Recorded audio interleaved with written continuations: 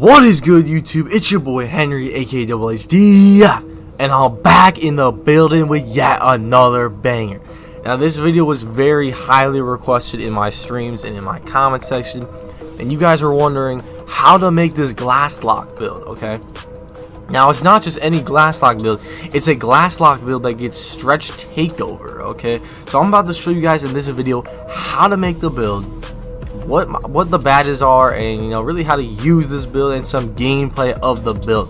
So if you guys enjoy anything in this video, make sure to drop a like on the video. Let's give this video the 200 likes, and don't forget to subscribe to the channel. We're literally less than 100 subs away from 15,000 subscribers, and turn on post notifications because all the gameplay from this video is literally straight from my streams. So if you guys want to watch my streams, turn on post notifications so you see every time I go live. Now let's get straight into it.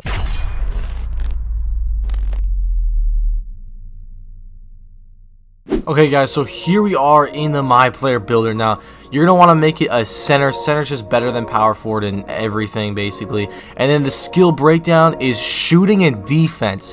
There's no other skill breakdown you should make as a center. Shooting and defense is always the best. And then pie chart, you want to go to the two pie charts with strength and go to the one that has faster speed. You can go with the one with more vertical, but you're going to get boards either way. And yeah, I think the faster speed one is just better. And then when it comes to shooting, and by the way, the speed pie chart is why my center is so fast, to be honest.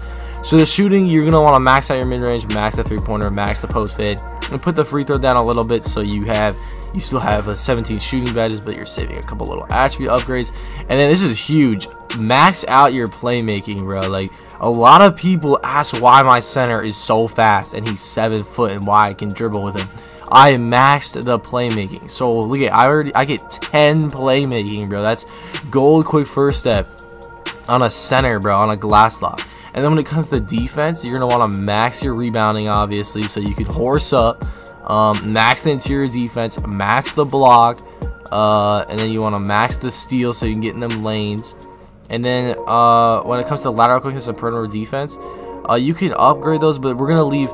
There's gonna be a couple attributes that aren't filled all the way, so we still get 23 defensive badges, but just look at the end when I'm done upgrading the player, just copy. So driving lab will go up one, max the driving dunk. Trust me, that is going to be very worth it. Your player's going to dunk the ball a lot more instead of just laying it up like a lot of these other centers do. But anyways, here's the badge breakdown. We get 1 finishing, 17 shooting, 10 playmaking, and 23 defense. And then when it comes to body shape, you can really pick anything you want. Low-key go burly or compact, in my opinion. I went compact. And then height, 7 foot. There's no reason to go 6'11" or shorter. 7 foot is just fine. I'm still very fast, and that's still very tall. And then when it comes to weight, just go anywhere from 264 to 268 is honestly fine. But I went 264. And then when it comes to wingspan, this is how you get stretch takeover. Everybody asks how to get stretch takeover. So if you go like, if you see right here, the wingspan basically changes your takeovers. So if I just went default wingspan or minimum wingspan, look at, there's a stretch takeover. But if I went like max, there's no stretch takeover. And if I went default, there's no stretch takeover. But if I go 1 under default, I get stretch takeover. That's huge. And trust me, I don't see any difference in 1 under default. I don't get snagged. I don't see a difference with my wingspan being 1 lower. And I still have a lot of shooting attributes, so people that are going max wingspan are not only missing out on that sharp takeover, but they're losing a lot of points in their three-pointer and other stuff that they would lose from having a long wingspan. And there is the glass lock build I made. Okay, and then when it comes to badges, now I know a lot of you guys are gonna be like, oh well, he's a legend so he gets 10 extra badges in each category, but I'm gonna show you guys what my badges look like without legend. But anyways, here are the attributes at 99. This is not 99.9. Look, I get a 90 block, a 65 steal, a 77 pass accuracy, a 75 three-pointer. This build is honestly crazy. And if you check the speed, I had a 70 speed, bro. A 70 speed with a 99 strength. But anyway, so here's what my badges would look like without legend. I would just have bronze contact finisher on. Now, if you are a legend or ever get to legend this year, which you should be able to if you play the game when it's double rep, triple rep, quadruple rep, those are what my badges look like right there.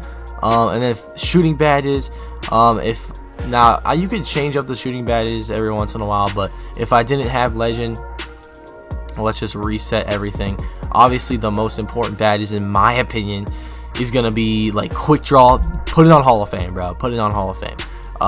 Green machine, put it on Hall of Fame. And by the way, if you guys want my jump shot for this center build, just go to the description and there will be a link to my jump shot video. I use the same jump shot on all my builds.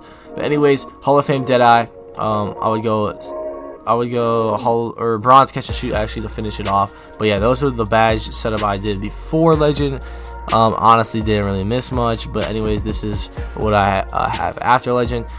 And then playmaking. This build gets 10 playmaking, which is huge. This is such an advantage. Oh my god. Without legend, gold quick first step, gold needle threader. If you don't know what needle threader does, it makes your passes hella fast. Unpluckable on bronze, and gold bailout. Plus, remember, I have 77 pass accuracy. So gold bailout, I'm passing out of everything and anything I want. And then the silver badge left over at legend, I honestly just put on anything because like there's really nothing else to put it on. So I'll just put it on dream shake. Actually, you know what? Put on pass fake maestro because I pass fake a lot. I don't know if that does anything, but whatever. And then defense and rebounding. So before legend, to be honest, take off defensive leader, take off clamps, and I'll just run with this lineup. Now you can change the defense a lot. So actually, since I'm legend now, I'm actually gonna change it up a little bit. So we'll go Hall of Fame worm, Hall of Fame defensive leader, and I'll actually put on pogo stick Hall of Fame, and I'll put on bronze clamps to get the clamps animations. But yeah, that's what the badge setup is looking like. So yeah, let's get into some gameplay. So here we are, man, in this stage on my glass lock legend build. First of all, whoa, y'all see me do that step back? That's something that I kill a lot of people with because I have gold quick first step. Now I usually go back the other way a lot too, but I don't think I have any clips of that in these gameplays. Now in this this was actually on stream, so once again, turn on post notifications so you see it every time I'm live streaming on YouTube.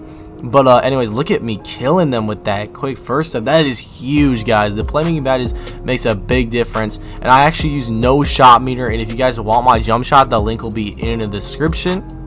And by the way, I'm playing with Ermi. He's another DF member, and he is actually not even using dimer in this gameplay. He's using floor general, but he's not using dimer, so I'm literally shooting all these shots off no dimer. And we actually ended up going on a 34 game win streak here in the stage on the 5K court. So if you do the math, that's 170,000 VC.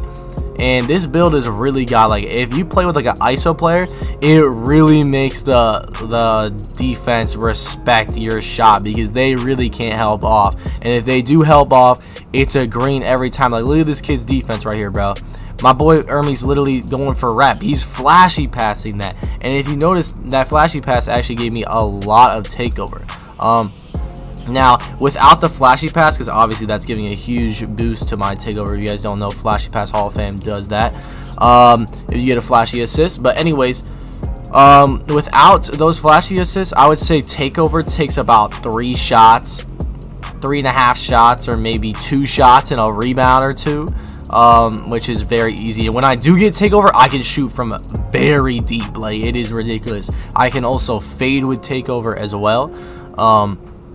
But yeah, I also don't see any problems with me. Like, I've never had any problems like on the rebounds. So if you guys are like scared that you're not gonna get a lot of boards with this build or you're gonna get horsed, if anything, I'm the one doing the horsing. I've never had a problem with rebounding, and I've also never had a problem with finishing. I know a lot of centers out there hate that their centers go up with layups and they don't even dunk the ball even when they're wide open. My player dunks. Remember, we upgraded our driving dunk.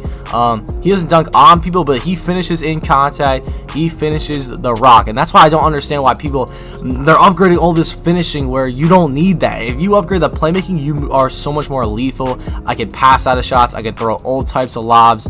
I can dribble.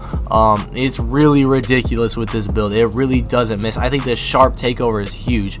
If you can make the same build, you can choose rim or glass takeover, but I really recommend shooting takeover even when you don't have takeover. So let's say right here, for example, I don't have takeover, but my takeover meter is already halfway. So that itself, since I have sharp takeover, helps me with shooting the ball. So if you really think, now obviously you can still shoot without the sharp shooting takeover, but I'm just saying, it really makes a difference. And like I said, when I have shooting takeover, I can literally shoot from like way back there if I really choose to.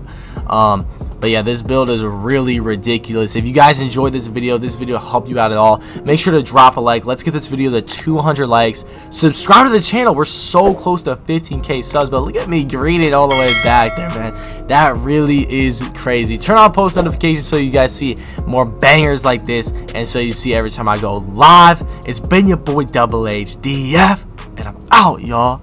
Peace. I'm feeling your energy, and shorty, man, she really into me.